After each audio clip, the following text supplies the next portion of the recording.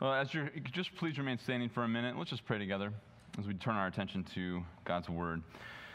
Lord, we just want to thank you again. These Sunday mornings where we get to gather and sing your praises and worship you in your Word are blood-bought moments. Because of the death and resurrection of your Son, we actually have the privilege of worshiping you in spirit and truth, and we have the privilege of doing so corporately. And so, Lord, the Lord's Day, Sunday morning, is in one sense another waking, breathing moment that can be an opportunity to worship you. And in another sense, it's so unique from every other opportunity this week. And Lord, we do pray that as we worship you corporately, as we gather as your church, and as we gather and sing these songs, as we submit to your truth, that you would do a work in us corporately, that you would do a work through this body and through the power of the gospel lived out in this congregation that you would never do through any individual. And so, Lord, we just want to begin as we open up your word this morning with just a reflection on where we're at, what we're doing, and to begin also with a plea for help as we seek to understand your word and to live it. And we know that you'll answer these requests. You always answer every prayer that's prayed in line with your character. And you love to glorify your name. You love to help your children. You love to give us light. You love to give us answers. You love to give us grace so that we can obey. And Lord, when we are humble and seeking your glory and seeking to obey you, seeking to be faithful to this city with your gospel, you are our ally, and all your power is disposed toward answering those kind of prayers. But Lord, we're also aware that we can at times pursue you. We might imagine we might pursue you, or we might be pursuing obedience, and we might be doing it in the flesh. We might do it for our own glory. We might even ask things that would be for selfish ends. And Lord, wherever there's a pride there, or a love of self, or a love of the world, we know that you won't answer those prayers. And in fact, we can actually thank you that you are opposed to the proud. And so, Lord, we pray that, knowing that our motives are mixed, knowing that, Lord, we haven't even arrived. We do want to see you glorified, and yet we're sure that there are areas in our hearts that we still have yet to see grace prevail. And so we just want to thank you for being an ally and giving grace to the humble and being opposed to the proud. So we pray that you would give grace to these humble requests and that you would oppose the remaining pride in us as a congregation. And so, Lord, we know that you can do all that through your word. In your name we pray. Amen. Well, good morning. It's a privilege, again, to be in God's word with you. And I want to ask you to grab your Bible and open up to Mark chapter 2. The Gospel of Mark has just been so thrilling. I can't tell you how exciting it is to just go back and week after week after week see the inspired account of the life of our Lord Jesus Christ. And I just am always impressed by what God does for his own glory through the Word. I mean, there is just no greater way to see Christ's glory put on display than through an inspired, infallible, perfect account of the glory of our Lord and Savior, Jesus Christ.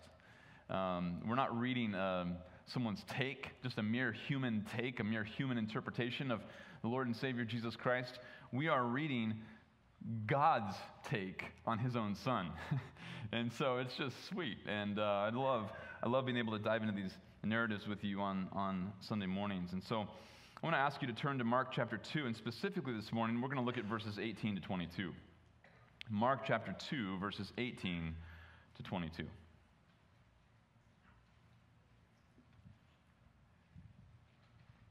John's disciples and the Pharisees were fasting. And they came and said to him, "Why do John's disciples and the disciples of the Pharisees fast, but your disciples do not fast." And Jesus said to them, "While the bridegroom is with them, the attendants of the bridegroom cannot fast, can they? So long as they have the bridegroom with them, they cannot fast. But the days will come when the bridegroom is taken away from them, and then they will fast in that day. No one sews a patch of unshrunk cloth on an old garment. Otherwise, the patch pulls away from it, and the new from the old, and a worse tear results. No one puts new wine into old wineskins. Otherwise, the new wine will burst the skins, and the wine is lost, and the skins as well. But one puts new wine into fresh wineskins." This is a powerful story of an encounter between some critics and Jesus himself. They're attempting to undermine Jesus' ministry by pointing out that his ministry is not marked with the sobriety and the fasting that marked John's ministry and even the ministry of the Pharisees, quite ironically. It's attempted to undermine Jesus' ministry, and it's rooted in syncretism. Now, that's a big word, and what that means is this criticism is rooted in the attempt to really mix human thinking with divine thinking. Those two don't mix. We cannot mix truth and error. Even better, we can say we cannot mix truth with human tradition. If you take divine truth and you try to mix it with human tradition or human interpretations, you're not left with just a diluted form of truth. You're left with no truth. Mixing truth and error, or mixing divine truth with human tradition, doesn't leave you with less truth. It actually destroys the truth, and it ruins the truth. You think about this goes all the way back. The Lord warned us about this dangerous tendency all the way back, even if you think about the Ten Commandments, at the warning to make an image of God. He said, do not make an image of God, because the problem is there is no one like God. There's nothing like him. So when it comes to an image of God, what could I possibly create that would be worthy of God, equal to God? How am I going to create something that's like God? You know, as soon as I say God is like, there is, in some form or fashion, there's an equal sign between God and then the blank that I'm about to fill in. God is like, and then what would I compare? And so the Ten Commandments, God says, look, if you're going to worship me, you got to understand, there is no image. There's no image that correlates to me. There's no image. You couldn't possibly come up with something to say, okay, this is our representation of God. Because that would be to mix the actual character of God with some sort of image that man made up and created. And that'll never work. They don't mix. Instantly, you just don't have a bad version, a bad visual of God. You don't even have God. It's idolatry. It's idolatry because it exalts man's interpretation of God. I think God is like, fill in the blank. And so now I'm making that my definition of God. And that's a cardinal sin, because God made us in his image, but what that is that's a form of syncretism where we turn around and we start making God in our image. I think God is like this. And we rely on our own wisdom, our own understanding, and then we come up with this image of God. The same is true of the worship of God and the worship of man. Every time man tries to use the externals of biblical religion and to use those externals as a means of getting what he wants out of religion, it never works. Just think, for example, of the famous example in 2 Kings chapter 17. After the northern tribes are exiled, you have in Samaria, you have all of these Assyrians who moved into to the nation of Israel, to the promised land, and they're sitting there over and over and over again. As the story is told, they fear God, and yet they keep practicing idolatry. And it must be a dozen times, the narrator says, they fear God and they worship their idols. They fear God and they did what they pleased. And finally, at the end of the narrative, The writer says, so obviously they didn't fear God. You can't mix the worship of God and the worship of man. Think also of Paul when he wrote 2 Timothy. He says that you cannot mix the love of God with the love of self. He says in the latter days, men will be lovers of self, lovers of pleasure, rather than lovers of God. The Apostle John says the same thing. You cannot love the world. He who loves the world, the love of the Father is not in him. You cannot mix love of the world and love of the Father. They don't mix. You cannot mix truth with error. This is what's plagued religion ever since the beginning. It's not that religion is always a bad word. It would be a great word if it was purely defined by what God said in His Word. The problem is when we redefine things and we make it mean what we want it to mean, and we impose our own interpretation on the forms that God has given us. And that's exactly what happens here in Mark chapter 2. As we dive in, I want you just to follow along. I want you to realize that Jesus gives us 3 illustrations of syncretism in this passage. All of these illustrations of syncretism are going to show the futility of trying to wed our own thinking with divine thinking, of wedding our own desire for how we want to worship with how God has required us to worship, or wedding our own understanding with God's wisdom, or giving our definition to His words. That's syncretism. And that's exactly what happens with this discussion on fasting. And so let's dive in and let's just pick it up in chapter 2, verse 18. He says, John's disciples and the Pharisees were fasting. And it's interesting, you see John's disciples and the Pharisees' disciples now put together because of simply they are both fasting. And I want to just slow down here for a second, because it is a little tricky to know exactly what happens when the story picks up in 18b. It just simply says, they came to him and said, and it doesn't explain who's the they. Initially, it looks like, well, it's John's disciples and the Pharisees' disciples all at once. That would be a little bit hard to imagine. That's possible, I suppose, but that gets a little bit awkward when you get to the quote, because then when they speak to Jesus, they actually refer to John's disciples and the disciples of the Pharisees in the third person. So it sounds like it's just somebody else. It sounds like somebody else is asking them about this, but for us to understand the story, Mark is pointing out that you got to understand John's disciples and the Pharisees' disciples, both of those groups are practicing fasting.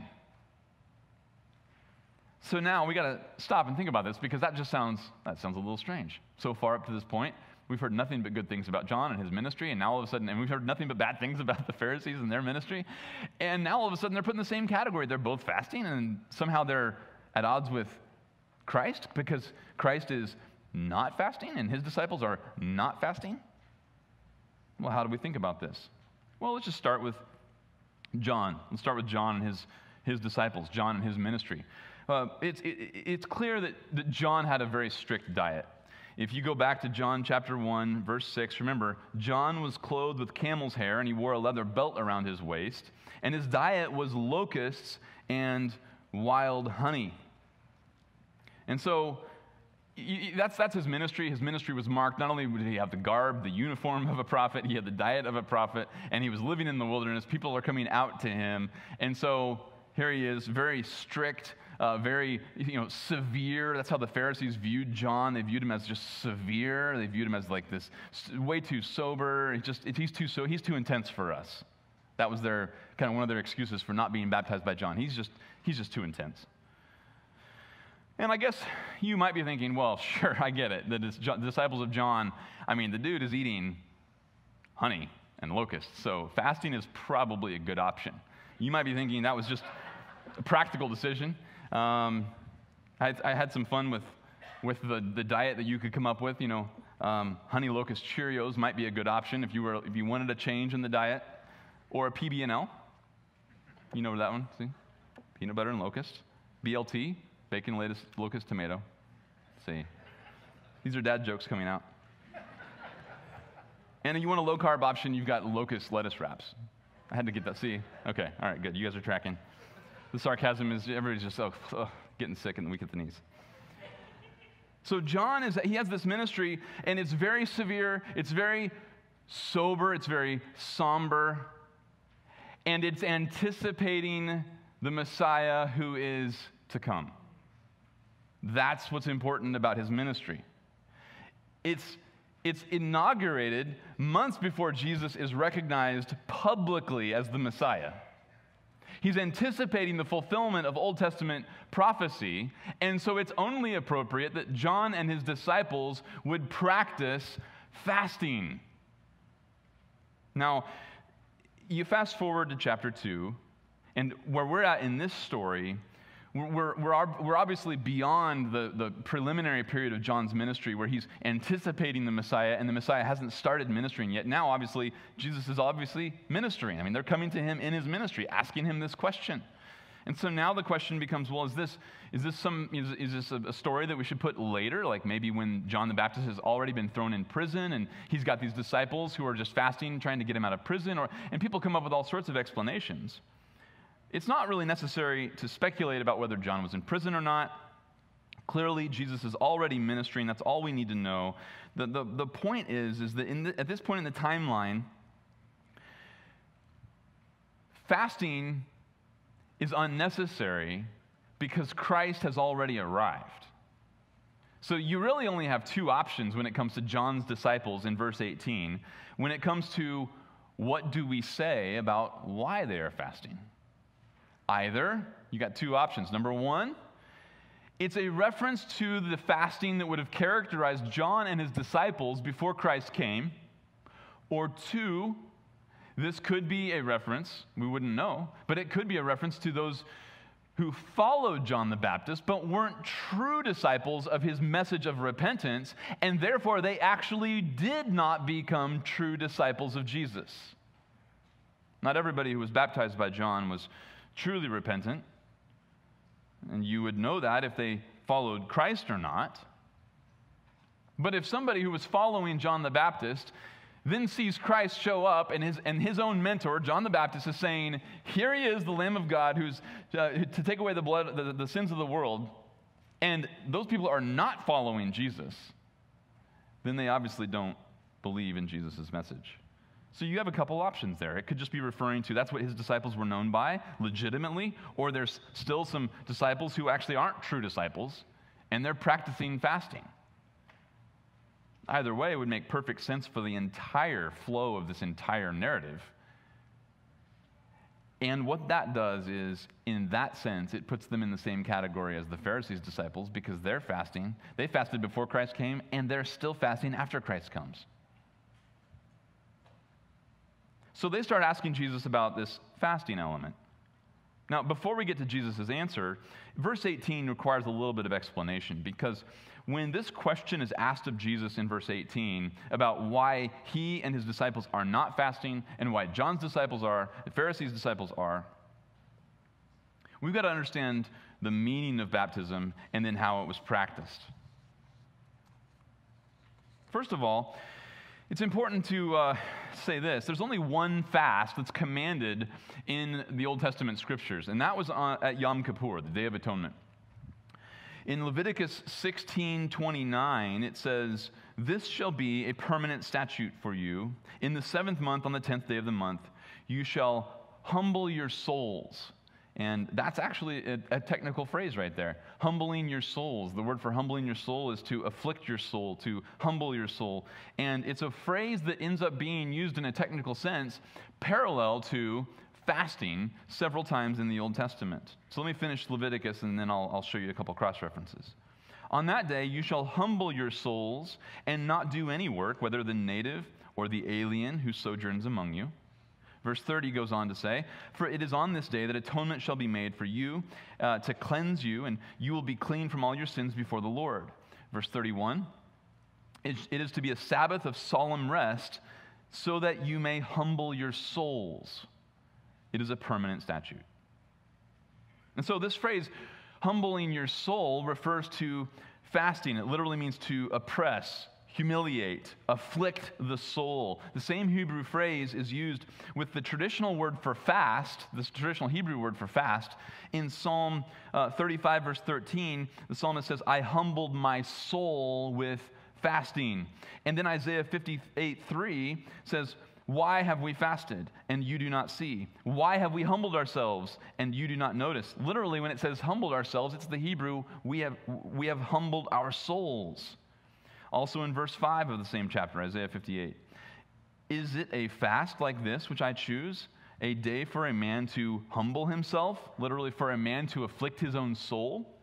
And so both Psalm 35, both Isaiah 58 use this phrase synonymous with fasting. So really, the day of the Day of Atonement is the only day where fasting is prescribed in the entire Bible. That's important to realize. Now, when we fast forward toward the end of the Old Testament period, after the exile, you have traditional fasts taking place, and they're good. They're good and right because it's a fast that's practiced by the nation. It's practiced by the people in anticipation of something. And let me just show you, just listen to this. Zechariah chapter 8, verse 18 describes 4 fasts. But remember, this was practiced in the exile, the post-exilic period. The word of the Lord of hosts came to me saying, and that's verse 18. Now verse 19. Thus says the Lord of hosts, the fast of the 4th, the fast of the 5th, the fast of the 7th, and the fast of the 10th months will become joy, gladness, and cheerful feasts for the house of Judah. So love, truth, and peace. In the period of exile, realizing that the promises are not fulfilled, and they know that the land has been promised to Israel and to his seed. They're waiting for land promises. They're waiting for seed promises. When are we going to dwell in the land with all the blessings associated with messianic rule and reign? When's that going to happen? And so they humbled themselves nationally with fasts on 4 months out of the year. And God says, you know what I'm excited about? That's going to be sweet when those fasts are fulfilled with joy, gladness, and cheerful feasts. When what you're longing for in those fasts are fulfilled. Purim would make the 5th post-exilic fast. In fact, in Esther 9, it describes how Esther and Mordecai wrote letters, and the king sent those letters out. In verse 31, it says, to establish the days of Purim at their appointed times, just as Mordecai, the Jew, and Queen Esther had established for them, and just as they had established for themselves and for their descendants with instructions for their times of fasting and their lamentations. And so there you can already start to see a few of the purposes of fasting in the Old Testament are starting to converge. In that Esther passage, not only the purpose of fasting, which is a longing and a setting your face to focus on God, especially with unfulfilled prophecy, and now also to seek the Lord, especially in the face of a threat, seeking God's favor.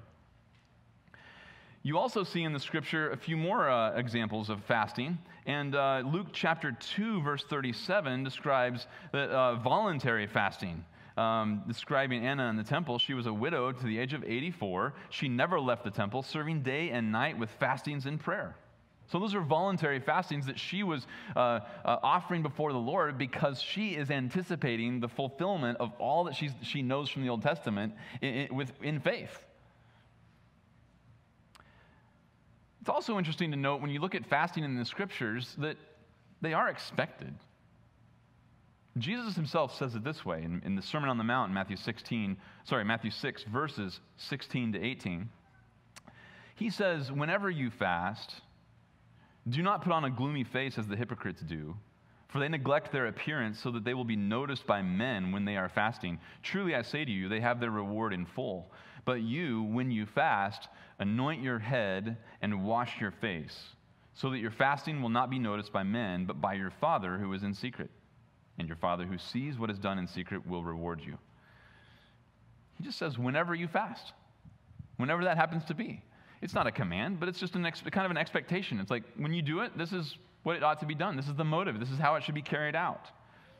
In fact, we could also include in that our passage in front of us, if you look down at verse 20, Jesus says flat out, as a matter of fact, it's not a command, but it is a statement of expectation. When the bridegroom is taken away from them, then they will fast. And so fasting is expected. We also have examples of fasting from the apostles in the book of Acts, for example. In Acts chapter 13, verse 2, it describes the leaders of the church at Antioch, and they were ministering to the Lord and fasting. And then in chapter 14, verse 23, Paul and Barnabas are on a missionary journey, and they are appointing elders in every church. Having prayed with fasting, they commended them to the Lord in whom they had believed. So in these seeking the Lord's face about a missions decision for the sake of what do we do here for the gospel, and trying to take the gospel to the earth, they sought the Lord in fasting. In Acts 14, when they're inaugurating these churches and appointing elders, they are fasting and commending themselves to the Lord. When you put all of these scriptures together, and we don't have time for all of these, I had to pull the limit somewhere, you have several purposes for fasting in the Bible. Let me just give you the three major ones. Number one, concerning sin. Number two, it concerns mourning. And number three, seeking God's face for favor and for fulfillment. Those are the three real predominant emphases. If you did a search on fasting, you would see those come up over and over and over again. Even at burial of the dead of beloved ones, there's fasting. When there's mourning over sin and grief and indignation over sin and guilt, there's fasting. When there's seeking God's favor for an answer and there's an anticipation of fulfillment, realizing what we've seen you promise in Scripture, Lord, has not yet been realized, there's fasting. That becomes very interesting. That's the point of fasting. It's to humble your soul, afflict your soul. You have a natural appetite for food, and then when you afflict your soul in that way, it shows you sometimes how strong your desires are, and sometimes your physical desires are stronger than your spiritual desires, and that is an interesting way to train yourself and to remind yourself by a means of grace, am I really longing for the fulfillment of God's promises? And so this was what the church practiced. And of course, after the New Testament, of course, it started to quickly become perverted again. In Didache chapter 8, verse 1, which is not an inspired document, obviously, it's just a famous document from the early church era. This document says, "Do not let your fasts coincide with those of the hypocrites. They fast on Monday and Thursday, so you must fast on Wednesday and Friday." And so there's a document that said, it recognizes, you know what? There are people who are fasting with false motives and unbiblical motives for their fasts. And their fasts are really worthless. But they do it on Monday and Thursday, so make sure you do it on Wednesday and Friday. There, solved that. Glad that was taken care of. Interestingly, tradition would say that the fasts, according to the Jewish tradition, was observed on Thursday and Monday because, according to tradition, Moses ascended Mount Sinai on Thursday and descended on Monday. And so that's how they got the Monday-Thursday combination. But this is not the purpose of fasting, and that's not the purpose. The purpose of this story now is to show the conflict between this traditional interpretation of fasting and what Jesus was actually practicing. Verse 19, Jesus said to them, "While the bridegroom is with them, the attendants of the bridegroom cannot fast, can they? So long as they have the bridegroom with them, they cannot fast." Jesus introduces the analogy or the illustration here of a wedding, and celebrating at a wedding is the picture that he uses to show the difference between what would be a true celebration at a wedding versus some sort of hypocritical version of it. And that really becomes the syncretism that is exposed in the Pharisees' approach to fasting, and what would have been the syncretism of John's disciples if they were still fasting after Jesus started his earthly ministry. The verse 19 is fairly straightforward. While the bridegroom is with them, the attendants of the bridegroom cannot fast, can they? And the word attendants of the bridegroom has been debated, but if you must know, I don't know that it's a huge deal, but I do think it's better to read it as the attendants, the guests, as opposed to the bridegroom party. The traditional weddings in Judea would have a bridegroom party, a groomsmen and bridesmaids, but in Galilee they did not, and in fact this phrase would have just been the translation of the Hebrew phrase. It just means sons of the bridal of the wedding party, sons of the wedding chamber, and it would have been used in the Galilean version of a wedding. It would have been used of all the guests. And so it's simply describing those who come and attend a wedding.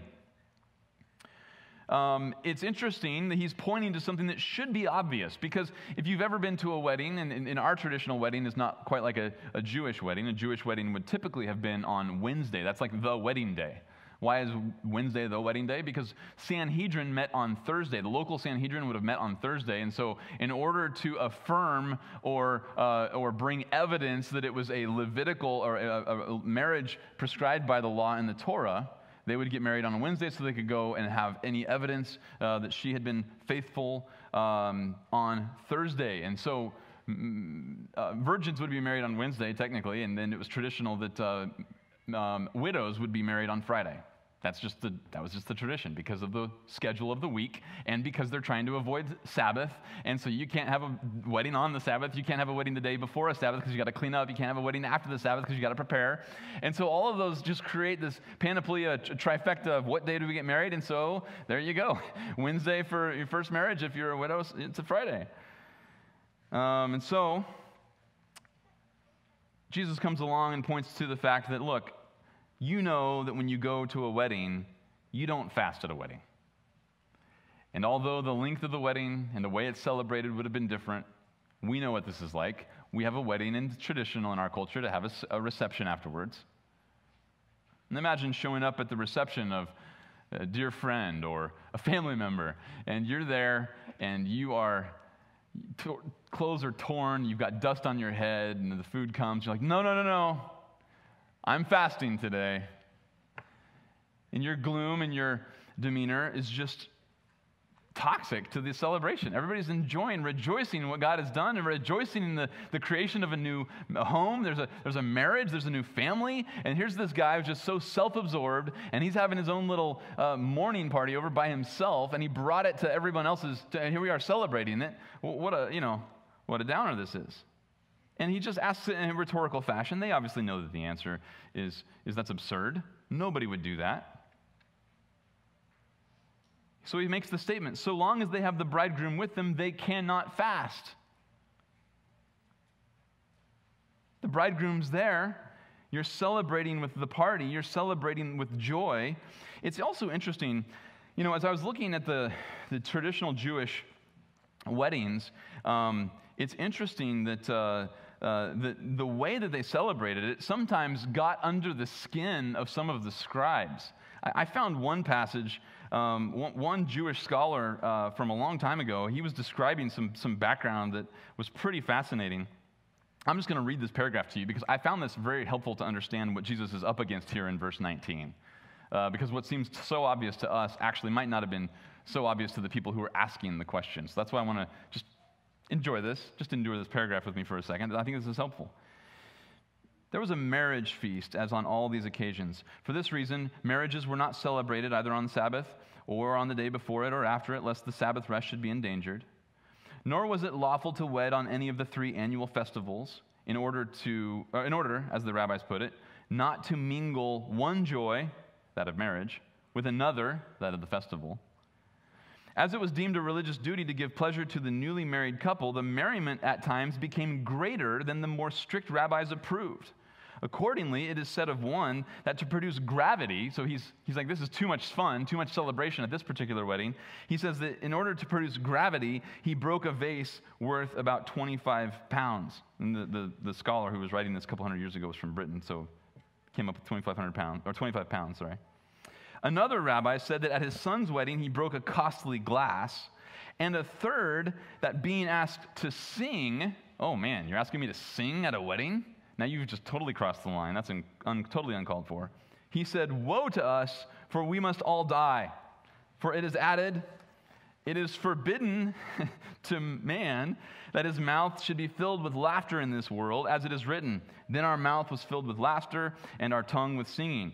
When is that to be? At the time when they shall sing among the brethren, the Lord hath done great things for them. So in other words, we don't want to celebrate this wedding too much because we should really only be that happy for the fulfillment of the prophecies of the Old Testament. And so they end up having, well, just throwing their sucker in the dirt when it came to celebrating at weddings. We're not going to celebrate that way. Jesus is alluding to something that should be common knowledge, but interestingly enough, it's actually already exposing many of the Jewish rabbis and Pharisees. But in verse 20, Jesus gets to the point that says, but the days will come when the bridegroom is taken away from them, and then they will fast in that day. What's helpful about verse 20 is, as I was studying this, I had so many commentators just mentioned, well, what's happening here is this is a passage where Jesus is pointing out that the old is passed away, the new has come. And when you get to verse 20, that just doesn't work anymore, does it? Because if the old is gone and the new has come, well then, we're back as soon as he leaves. He says that in verse 20. When he's taken away, then they're going to fast. The point is not, this is not a statement or a teaching about transition from Old Testament economy to New Testament economy. It's a statement about fulfillment. Jesus is saying, you guys know the purpose of fasting. The purpose of fasting is anticipation of the fulfillment of the kingdom. That's why you fasted for centuries after the exile, realizing we got kicked out of the land because we still don't have our Messiah. And then you're back in the land under Zechariah's ministry, and you're still fasting because you know that it's not the land. You know it's the Messiah reigning in the land. And so they fast, and they keep fasting, and they keep fasting. And Jesus says, why would they fast? I'm here. This is a statement, this is a profound statement of saying, I am the Son of God. I am the seed. I am the Messiah. How could you possibly fast while I'm here? But he obviously does allude in verse 20 to the fact that his disciples will fast after he is taken away. And so I know that this is not the point of the little narrative here, but I think it's worth mentioning. Some of you are probably asking the question in light of what I just shared about the purpose of fasting. How should I think about fasting? And so this passage isn't necessarily a direct instruction on fasting. It tells us about the nature of it as he's exposing a wrong view of fasting. But what would be the right view of fasting? And so I just jotted down a few things, practical advice about fasting. And again, knowing that this passage is not about how you should fast, it's actually why they're wrong for not fasting. Let's just bring together some biblical teaching and kind of summarize what we've already seen so far. Number one, just remember, when it comes to you making a decision about fasting, just remember, Jesus actually never commands Christians to fast. I read to you the Didache. It commands you to fast, but that's not even from God. That's just made up. Jesus never commands us to fast. But number two, it's also important to recognize that he expects that his followers will fast. So his words were in Matthew 6, whenever you fast, whenever you do it, this is how you need to do it so that you get the attention of God who sees what happens in secret.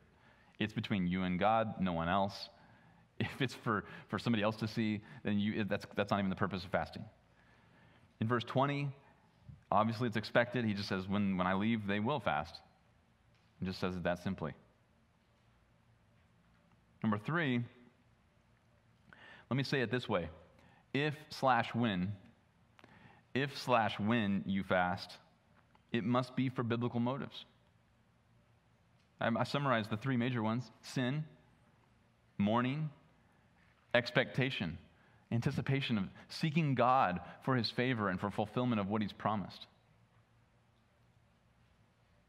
And then number four, it's really important about how you would go about it. If you decide to fast, Think about the nature of it, going back to the original terms, describing it even as afflicting your soul. If you go without something that you crave, and again, we're talking about something that it's a God-given appetite, the appetite, a mechanism that says, hey, I'm hungry, I need to eat. God has given us food to be enjoyed with thanksgiving. There's nothing wrong with eating. That's obviously clear in Scripture. So now we're going without something that God's given us that's good, like food, and we're curbing a physical appetite. We're afflicting our soul in that way. This must not be done in an ascetic manner, as if severely treating your body is in some sort of way atones for anything, or earns you something, or merits anything, or it impresses God, or it impresses man. It doesn't impress anyone. Any of those motives are gospel-denying motives. The only reason why the only motive for fasting in this way, it must be done from a heart that longs to see spiritual desires exceed physical desires. That's why you would fast. Sometimes you might find yourself saying something like, well, Lord, here I am. I've got sin. Let's just talk about the context of sin. Here's sin, Lord. How do I think about this? I see sin in my heart. You thank you so much for dying on the cross to atone for my sin. The only way I can have a clean conscience knowing that I'm a sinner is because of the blood of Christ. You died to take away that guilt, and you also died to give me power over that sin. And so maybe there's a context where you would be fasting, you'd be saying, Lord, I have a desire to eat, but more strongly than the desire to eat, Lord, couldn't my desire for righteousness and holiness exceed that? Think about the context of anticipation and fulfillment. Do you ever find yourself looking at the promises and looking at heaven and looking at the promise of the kingdom and looking at the glory of God that He's going to get globally when He returns and thinking, if only I could see that? I'd give anything to see God get His proper glory right now. And maybe there's a humbling of your soul with fasting that says, man, Lord, I'm really hungry. Couldn't my desire for Christ getting glory exceed my physical appetites? That would be, as best as I can see it, from all of the biblical passages, the only reason to fast.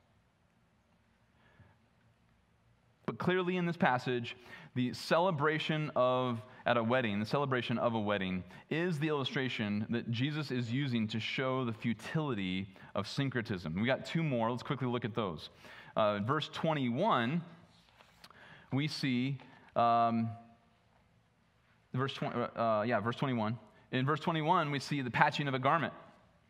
The patching of a garment. In verse 21, Jesus switches metaphors. He creates a new analogy, a new word picture, and it's one of somebody who works with fabric. No one sews a patch of unshrunk cloth on an old garment, otherwise the patch pulls away from it, the new from the old, and a worse tear results. Okay, this is a very simple word picture. He uses a word that means unshrunk. It's a root.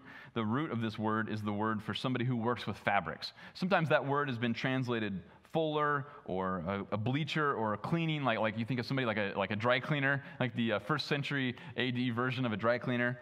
And it was more than just cleaning in the sense of bleaching. It also had to do with shrinking clothing because it would be treated.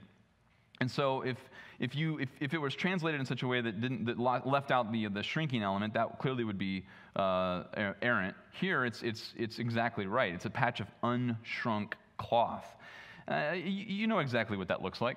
You know, you buy a pack of T-shirts that are not pre-shrunk, and you put them in the dryer once, and they become your kids' T-shirts. I mean, that's just how it works. So you have to buy them pre-shrunk if you actually want to wear them more than once. Jesus says, Look, nobody does that. Imagine if you use the patch and you patch the hole with the unshrunk. It's not pre-shrunk, it's unshrunk. Then all of a sudden you throw it in the dryer once. Well, nothing happens to the old garment, but this thing just shrivels up to like a little prune. It becomes half the size. Well, it just rips out, and it actually makes the tear worse. It's a waste of time, it ruins the patch, and it ruins the garment. It's a very simple and obvious word picture. Third word picture. In verse 22, filling of wineskins. Filling of wineskins. Look at verse 22. No one puts new wine into old wineskins. Otherwise, the wine will burst the skins, and the wine is lost, and skins as well. But one puts new wine into fresh wineskins. Now, the wineskins here, this is like a leather type of, made out of animal hide, animal skins. And so it's kind of like a soft version of a canteen. It's soft. It's like a leather bladder. You would pour wine into it, and it would actually be in the middle of the fermentation process. What would happen is that, as wine would ferment, there would be lees. Lees are basically it's like the breaking down of yeast particles. When the yeast is fermenting, enzymes break down the yeast, and it creates these little particles called lees. And you would strain out what you could. You'd strain out the biggest portion of lees, but sometimes they would even leave some lees in the wine because that continued to flavor it. And so then when that's done, when you've reached that level, that's like a halfway point. Maybe that's not technically precise, but that's the middle of the process. The remainder of the process would actually happen in the wineskin. And so they would pour new wine into the wineskin, and it would continue to ferment. That fermentation process continues to put out new gases, and so it would expand. Now, if a wineskin has already been used, if it's already had wine in it, and then it's dried back out, it's already been stretched and then dried back out. Well, now it's kind of crispy and it's not so expansive anymore. It loses some of its property. And so if you put new wine into a wine skin that's already had wine in it, it doesn't have that elastic, isn't the same function and property of a new wineskin. And so in that case, fermentation continues. It might look okay for a couple of weeks, but then sooner than later, it's going to burst the wineskin, and you ruin the wineskin and the wine. Waste of time, waste of a wineskin, and waste of wine. You wasted everything. There's nothing left. The point is obvious from all three word pictures. You mix divine truth with human tradition, you're left with nothing. 80% truth, 20% tradition. Not 80% true. You're left with nothing. 60% gospel, 40% human thinking. You're not left with 60% of a gospel. You're left with nothing. You mix truth and error. You try to make a syncretistic mixture of religion as given by God in the Scriptures with religion as we want it to be. You are not left with true religion of God with some degree of impurity. You have no religion, you have no worship of God. Syncretism is impossible. It does not work. I want to just talk about two implications of this discussion that Jesus gives us on integrating truth and tradition. One thing you learn from this paragraph, one thing you learn from this showdown between these critics and Jesus, is you learn that similarities are superficial. There are superficial similarities between true worship and traditional worship, and that's due to the fact that external actions can be quite similar while fundamentally being totally different. This is because Christ must be the substance. What we read in this paragraph, it's interesting, it actually indicts much of the Christian church today. And I kind of just was studying this text this week, wondering, have we lost our will to discern and to discriminate between similar external forms and the fundamental reality or the substance of our worship? The fundamental reality and substance is exactly what Josh just mentioned in our communion. It's the person and work of Christ. And not just any person or work of Christ, not just any work of Christ as defined by me, not just a person of Christ as described by me, but the person and work of Christ as defined by Him in His Word. That's the substance. In this story, what's interesting is in this story, we don't see some of the more overt forms of syncretism, the really bad varieties of syncretism. You might have thought when I mentioned syncretism at the very beginning of the sermon, you might have thought, okay, yeah, trying to mix Christianity with like the lower class of our culture. And of course, that's just age old. I mean, the syncretism of contextualization is just as old as the church because everybody's desperate for more popularity. And so if you have a culture that likes movies, you give them movies and then add some Jesus to it. You have a culture that likes music, you give them music and add some Jesus to it. You have some culture that likes anything, you just give it to them and then you just add some Jesus to it. That's contextualization. That's about as lowbrow as it gets. What's interesting about this example is that this example of syncretism is actually a form that's given by God, namely fasting. This isn't some made-up form. This isn't like, man, we just took worship to another level with our smoke machine. And this is like, that's actually biblical fasting. It's in the Old Testament. It's in the New Testament. This is the most subtle form of syncretism. Because externally, it's actually something that God puts a high view on. That's what's so fascinating about this. And so if we look at the externals of biblical Christianity, you can actually extract the guts of that. You can take out the significance, the substance of that worship, and you can be left with the external practice and have nothing. Nothing. And the second implication is intermixing is impossible. Syncretism is impossible. When worshipers come up with their own definitions and they impose their own ideas on Christianity, the result is not half Christianity and half worship of man. It's entirely the worship of man. They just don't mix. So what I did is I kind of wanted to just leave you with a list of a few examples of how we've tried to syncretize. Syncretism can be a theological syncretism. A theological syncretism would be the mixture of competing views or competing beliefs. We've seen this in the church, the attempt to syncretize biblical faith with secular unbelieving psychology. We've seen the attempt of the church in the last 150 years try to syncretize biblical view of creation with an unbelieving view of evolution.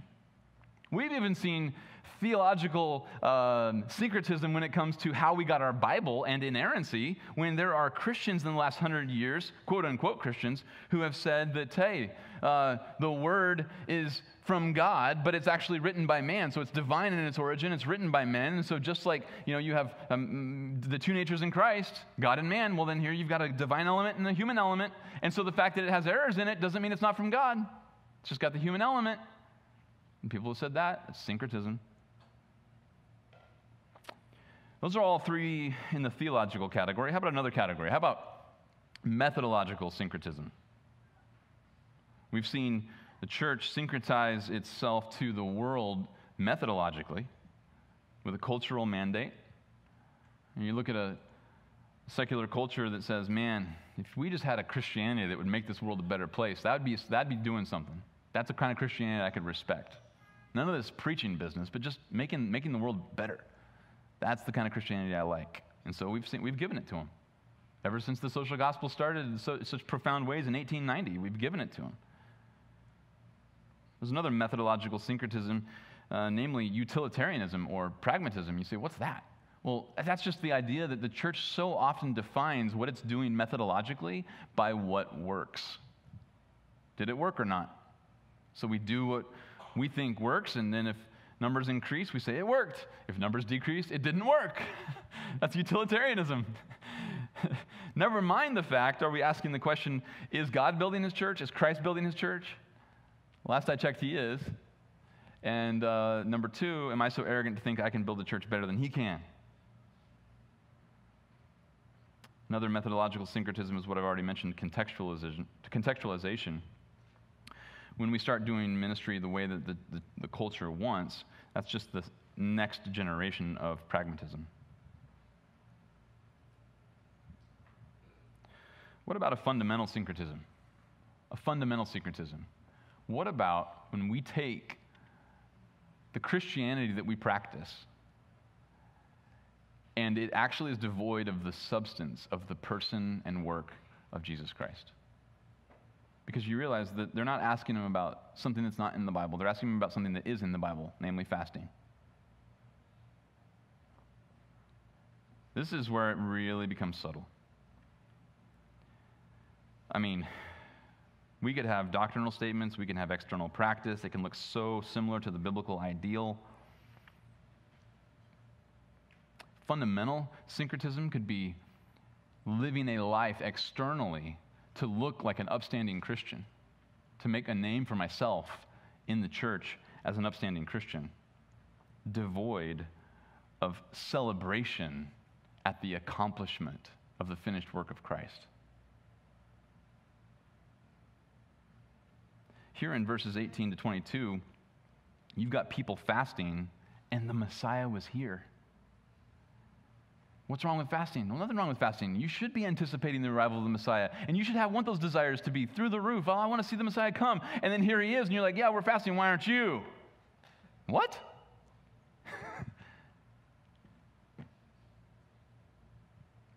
You understand why the critics who would have asked this question rejected John's ministry.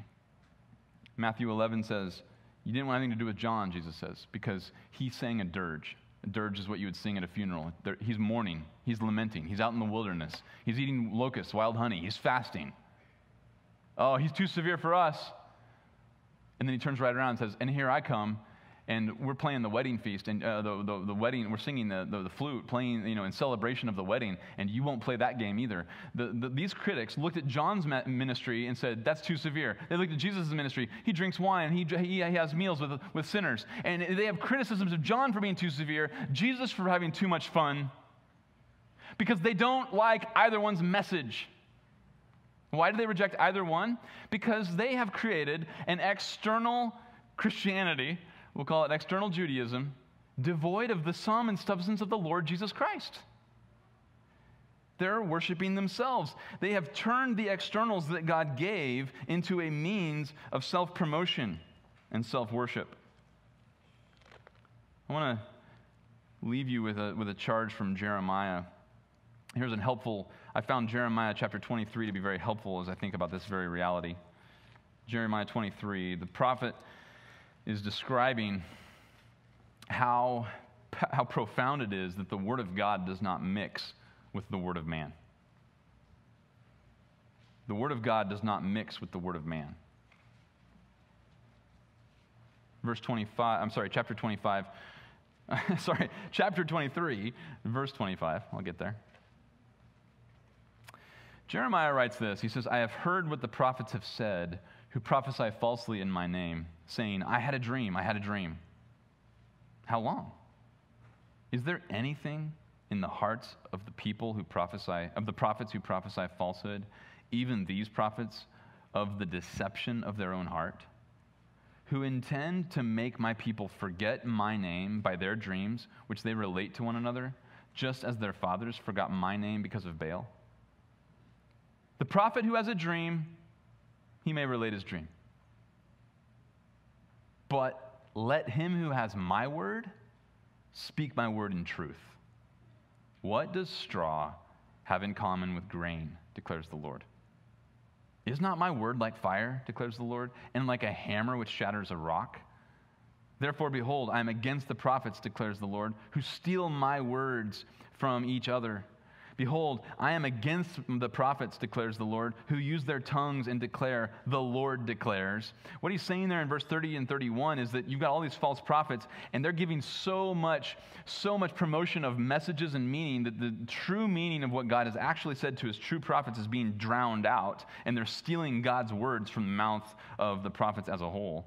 Verse 32, behold, I am against those who prophesied false dreams, declares the Lord, and related them and led my people astray by their falsehoods and reckless boasting. Yet I did not send them or command them, nor do they furnish this people the slightest benefit, declares the Lord. There's no benefit. There's no benefit. I mean, these people have taken the externals of what God has said, redefined it, given it its own meaning and its own message, and the people who listen to that message have no benefit. That's exactly what happens. In the chapter, in the narrative we just read, Jesus' critics have actually come to Jesus with this mindset of they have made a habit of redefining truth according to their own self-love and their own self-will. And now they're being exposed by John's message, they're being exposed by Jesus' message, and they have no truth whatsoever. This is a tragic story of the utter impossibility of mixing divine truth and human tradition. They do not mix, and like Jeremiah says, what does straw have in common with grain? Is not my word like fire, and is it not like a hammer which shatters rock? It's utterly distinct. Lord, we're so thankful for this narrative that helps us to remember that we cannot possibly bring anything from ourselves and mix it with what you have said. We want our worship to be pure, Lord. We want it to be true. We know how easy it is, and even as I went back through these verses, I know that it is so easy for us. It's so easy for those who have grown up in the church or who are familiar with the practice and the routine. Even the familiarity of Sunday morning of weekly ministry, and the Sunday morning of Bible study, and Sunday morning of reading our word privately and even reading it together as a family, and all of these routines, which in and of themselves are great. But this text would beg us to ask the question whether we have grown comfortable with the externals and we've really lost sight of the substance. And we thank you for the profound exposure that was for those skeptics who came. And what a profound instruction that was for Jesus' own disciples. To sit there and watch with awe as Jesus makes no unashamed claim to, he's not blushing, he's not apologizing. He is claiming to be fulfillment in person. He is the seed, he's the Son of God, he's Messiah, and he's standing in their presence, declaring that fasting is totally inappropriate. But then when he's gone, it would be appropriate again. And Lord, to think that we know you, that we have a relationship with you, that you are the sum and substance. What we celebrated in communion is the very source of our worship. And yet here would be the exposure of even the ability to do communion merely externally. And to view that as something other than what it is, simply a remembrance of the once-for-all atonement rendered at Calvary for every sin that would ever be forgiven, all at once. And so Lord, we just pray that you would help us. Thank you for the clarity of your word, and thank you for this sober reminder. We would be fools to think that we could mix something with Christianity. I pray that we would take all of our ambition and all of our desires for our life, especially those that pertain to church, family, work, ministry, school, class, sports. It's pretty much to cover it, Lord. Whatever ambition we have for this life, we pray that it would terminate exclusively and only on the glory of Jesus Christ. And Lord, wherever we have desires that we don't surrender, we would be very tempted to kind of bring that into our Christianity and bring that into our worship and define our worship according to our own desires. So protect us from that kind of syncretism, Lord. Thank you so much for the grace of your word, which always refines us and examines our motives. So we know that your word is living and active, and it will discern the thoughts and motives of our own heart this morning. In your name we pray. Amen.